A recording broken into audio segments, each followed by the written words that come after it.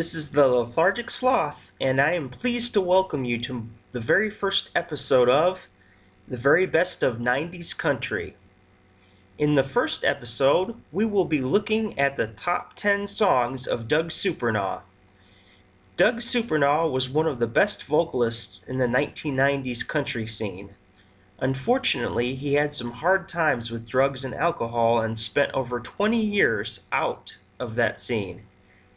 I stumbled across some songs he released just this year, however. In listening to those songs, it inspired me to make this list, and I am happy to say that Doug Supernaw's return to country music inspired this entire series, so it was only right to make him the focus of my pilot episode.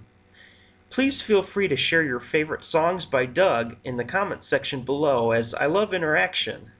Likes are always appreciated as well. So without further ado, let's dive into the best 10 songs of Doug Supernaw. Number 10, She Never Looks Back. She Never Looks Back was released in 1996 and is on Doug's album, You Still Got Me. The song reached number 53 on the country charts. It is a good mid-tempo song in Doug Supernaw's repertoire. It has some comedy within the song. It's fast enough and witty enough to keep one entertained and hold their attention. Number 9, What Do You Do About Me? What Do You Do About Me was written by Dennis Lindell, and it was first recorded by McGuffey Lane. It was then recorded by Steve Earle, Randy Travis, the Nitty Gritty Dirt Band, John Schneider, and the Forrester Sisters. Doug Supernaw recorded the song in 1995. The song reached number 16 on the country charts for Doug. This is an interesting song, a stalker anthem. Yeah. Look for this song to appear on my future top 10 dark psychopathic country songs list. Yes, I am actually making that video right now. It should come out soon. The song is about a man who has a one-night stand with a woman who intends for it to be just that, a one-night stand. So the man, now obsessed with her, lists all the things she can do to get away from him, and that those things won't work. So what does she do about him? It's fast-paced and fun, and if you can ignore the whole stalker thing, it is an enjoyable listen. Number 8, 21-17. What if I told you there was a song out there that documented a breakup during moments of a football game? That would sound pretty silly, right? Well, there is, and surprisingly it is a very good song. This heartfelt ballad, released in 1999, recounts a breakup during a championship football game.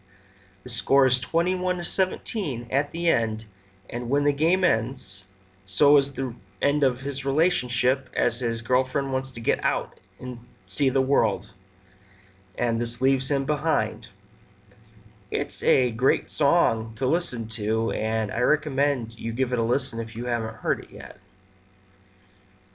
Number 7, Fadin' Renegade. Fadin' Renegade was the title track off Doug's 4th studio album. It was released in 1999. The song is about a cowboy fading into the sunset. It's a song about getting slower, more tired, and dealing with changes in cowboy country. The narrator sings about not being able to ride anywhere anymore due to all the barbed wire. Cowboys used to free graze over hundreds of acres, but that has come to an end with all the places they can't go anymore due to regulations. Once a superstar cowboy in his younger days that they wrote songs about, this fading renegade has, quote, made his last stand, unquote. Fadin' Renegade failed to chart on the country charts, but it remains one of Doug's signature songs. Number 6, State Fair.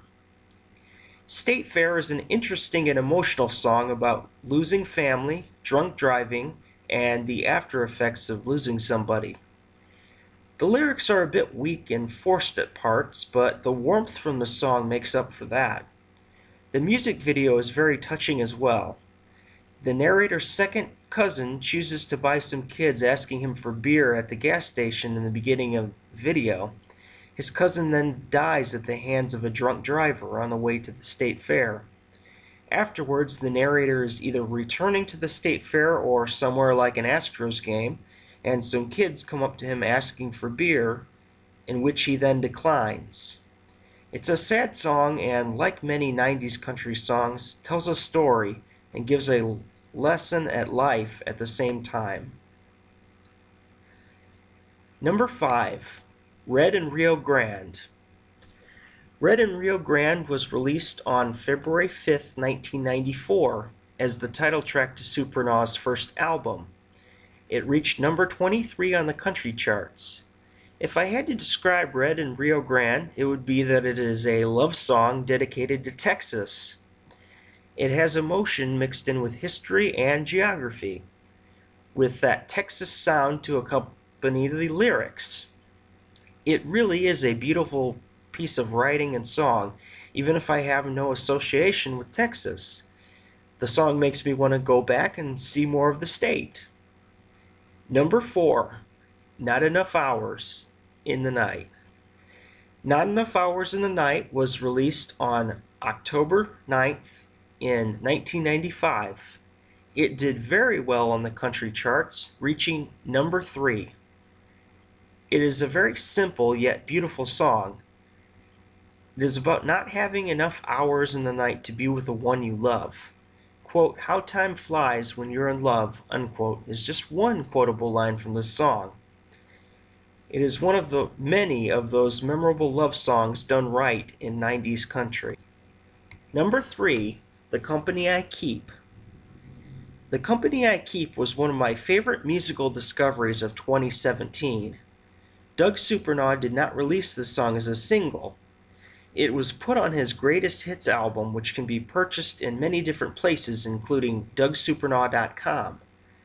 As the website states, The Company I Keep is reflective of days gone by of traditional country artists, unquote. Check out this amazing song if you have time. It makes you think and reflect. It's rare to encounter a country song in 2017 that touches your heart, but this one really does. The song references artists such as Johnny Cash, Vern Gosdin, Elvis Presley, George Jones, Merle Haggard, and more. I won't ruin it for those who haven't heard it, but please take my advice and check it out, as it is all over YouTube. Number 2, I Don't Call Him Daddy. I Don't Call Him Daddy was released on September 1st, 1993 on Doug's first album, Red in Rio Grande. It was his first and only number 1 hit to date, hitting its peak in December of 1993. Doug, in interviews, stated he didn't particularly want to sing the song at first. He thought some of the other songs that could wind up on the album would be a better fit. Songs about divorced dads were uncharted territory for the most part. Kenny Rogers actually recorded this song first in 1987, but the song wasn't notable compared to his other hits, and it only peaked at number 86 on the country charts. Doug stated also in recent interviews that he received a lot of hate comments from stepfathers over this song. It was interesting to him because there was so much love for this song, but many stepfathers wrote or talked with him that they weren't villains or bad guys. Doug assured them of this. The song wasn't written to vilify stepfathers, though it was written to be about the bond between a father and son, even when they live far apart in separate households. The young blonde boy in the music video was played by Doug's real son, Philip. Whatever became of Philip? Well, now he wears number 89 and is a tight end for the Tennessee Titans in the National Football League. He even caught his first NFL touchdown pass this year. I Don't Call Him Daddy is one of the timeless classics in 90s country.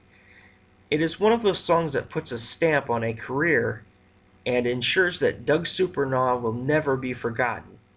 Even if you don't remember the name Doug Supernaw, if you are a fan of 90s country, you are most likely to remember this song. It was #1 for a reason. So with as much praise as I showered on I Don't Call Him Daddy, what could possibly beat it out for #1 on my list? Before we get to that, let's look at a couple honorable mentions. The first honorable mention I'm going to mention is a new song by Doug Supernaw called Here's My Heart. It was released this year in 2017, and it's on his Greatest Hits album, so check that out. The next one is actually his title track, You Still Got Me. It's a very emotional and beautiful song. It just barely misses out on this list. And third on honorable mentions is The Note. While it was recorded by Daryl Singletary in 1997, Doug Supernaw actually recorded it first. This version's nice and brings a different type of sound to the song, but it will always remain Daryl's song to me. So now that we have honorable mentions out of the way, let's get to our #1 song by Doug Supernaw. And #1 is Reno. Reno is one of my favorite songs in 90s country. Reno was released on May 17, 1993. It went up the charts to #4 to become Doug's first top 10 and first top 5 hit. The song describes a former lover, and the narrator compares her to the city of Reno, Nevada. Not saying that the city itself is heartless, but rather the gambling industry doesn't have a heart nor care when you're down. Reno just happens to be the city used in the song when speaking of gambling. That didn't keep people from getting offended, though. Then Mayor of Reno, Pete Sferrazza, thought that it did portray the city as heartless, and due to complaints from residents, one station refused to play the song locally.